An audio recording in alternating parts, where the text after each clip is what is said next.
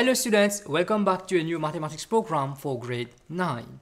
Today we are going to talk about the chapter trigonometry. Well, this video is the third and final part of this chapter. Remember that in the first video we talked about the definition of trigonometry. We have seen some application of trigonometry in real life. We have revisited the Pythagoras theorem, and then you were introduced to trigonometric ratios. In the second video, we talk more on trigonometric ratios, and we have used trigonometric ratios to find unknown sides and unknown angles. In this third and final part of this chapter, we are going to talk more on trigonometric ratios and some applications of trigonometry. Students, in this program, you're going to learn about using trigonometric ratios to find unknown sides and angles in compound triangles. Then we're going to look at some applications of trigonometric ratios. So first, let's begin with compound triangles. Compound triangles are figures containing more than one triangle. So in this figure ABCD, BC equal to 8 centimeters, AC equal to 10 centimeters, and the angle ADB equal to 30 degrees.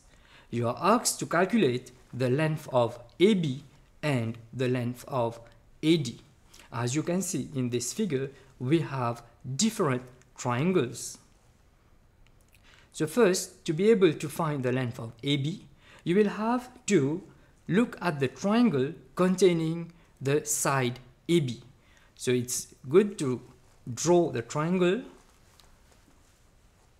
ABC, where you will notice that AC equal to 10 centimeters, BC is 8 centimeters, and since we have a right angle triangle where two sides are known, you need to find the third side, so we can use the Pythagoras theorem. For this triangle, AC square equal to AB square plus BC square. Replacing the values of AC and that of BC, we have 10 to the square equal to AB square plus 8 square. Simplifying 10 to the square and 8 to the square, we have 100 equal to AB square plus 64.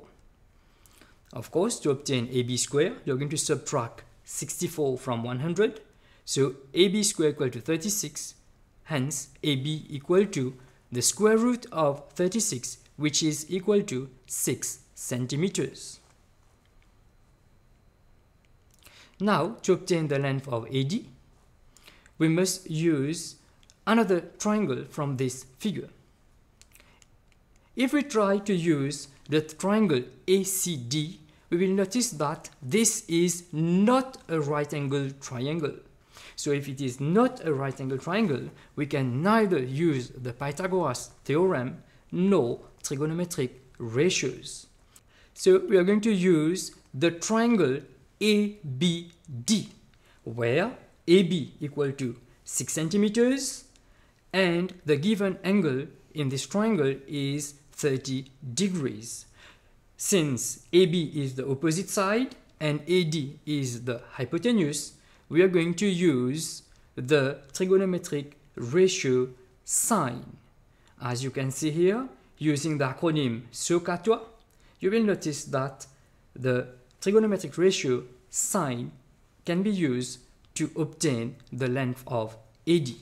So sine of 30 degrees equal to opposite over hypotenuse. Replacing the given value of sine of 30 degrees, which is 0.5, and replacing the opposite side by 6 centimeters, hypotenuse is AD.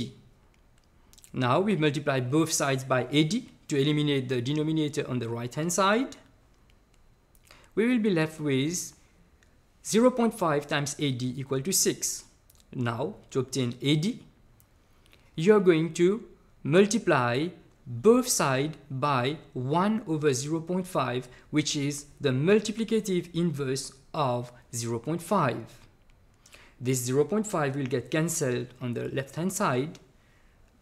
We will be left with AD equal to 6 times 1 over 0.5, which is same as 6 divided by 0.5, which is equal to 12 centimeters. So in this question, we have used different triangles to find the different length that were asked in this question. Now, let's have a look at an application of trigonometry. A pool 15 meters long leaning against a vertical wall makes an angle of 40 degrees with the ground. You are asked to find how high on the wall does the pool reach. Then you are also asked to find how far is the foot of the pool from the wall. You are given with the values of cos, sine and tan of 40 degrees because remember that you are not allowed to use an electronic calculator. Now, to be able to use trigonometric ratios in this situation, you will first need to find out where is your right-angled triangle. In this figure, here is your right-angled triangle.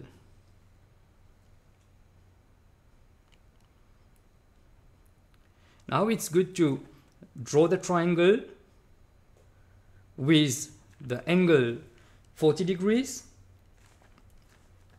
You will notice that in this right angle triangle, the hypotenuse is the length of the pool, which is 15 meters. In this question, you are asked to calculate the height and the distance from the wall to the foot of the pool.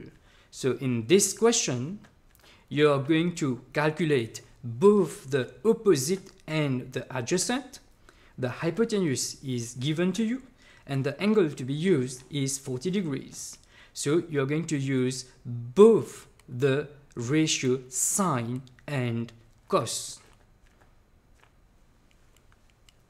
First, sine of 40 degrees equal to opposite over hypotenuse. Sine of 40 degrees is 0.64. The opposite side is the height that needs to be calculated. The hypotenuse is 15. So we multiply both sides by 15 to eliminate the denominator. The 15 will get cancelled on the right hand side. So the height is equal to 0.64 times 15, which is equal to 9.6 meters.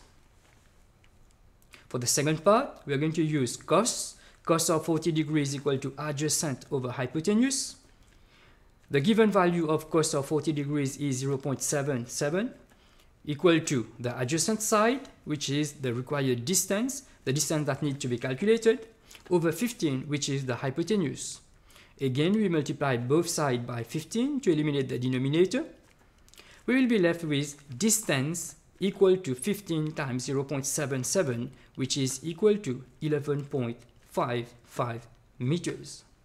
So here is an example where we have used trigonometric ratios in a situation where a pole leaning against a wall was given to you. Now students, I'm going to give you some exercises for practice. In the first exercise, you have a diagram ABCD, which is a compound figure. That is, you have more than one triangle in this figure. You need to calculate the length of BD and that of CD. Since the given angle here is 30 degrees and you are not allowed to use an electronic calculator, values of cos, sine and tan of 30 degrees are given to you.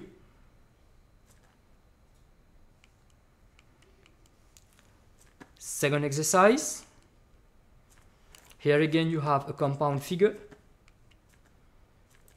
where ABC is a triangle such that ADC is a straight line with BD perpendicular to AC and triangle BCD is isosceles. AB equal to 8 centimeters, BC equal to 14 centimeters and the angle ABD is 60 degrees.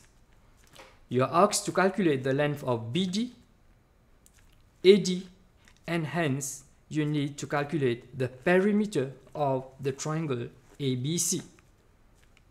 values of sine, cos, and tan of 60 degrees are given to you. Third exercise, calculate the height of the building given that the horizontal distance from a point C at ground level is 30 meters and the top of the building makes an angle x degrees with the horizontal. For this exercise, the values of cos, sine, and tan of x degrees are given to you.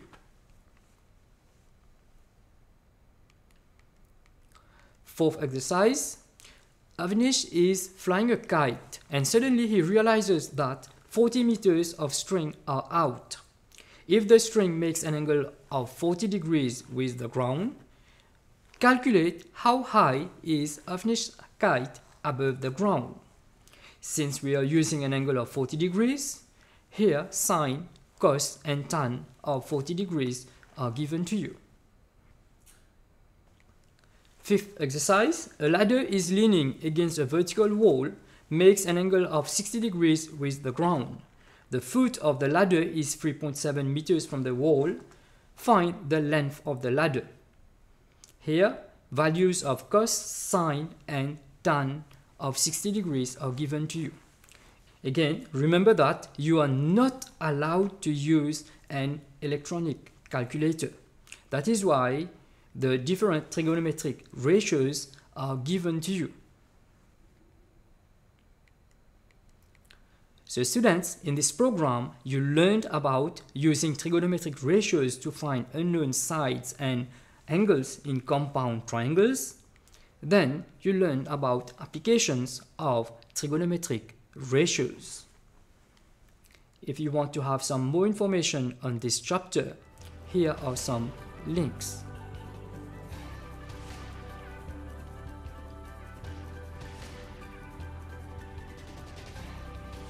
Students, this program based on trigonometry ends here. Remember that this video was the third and final part of this chapter. So see you soon for another chapter. Till then, goodbye.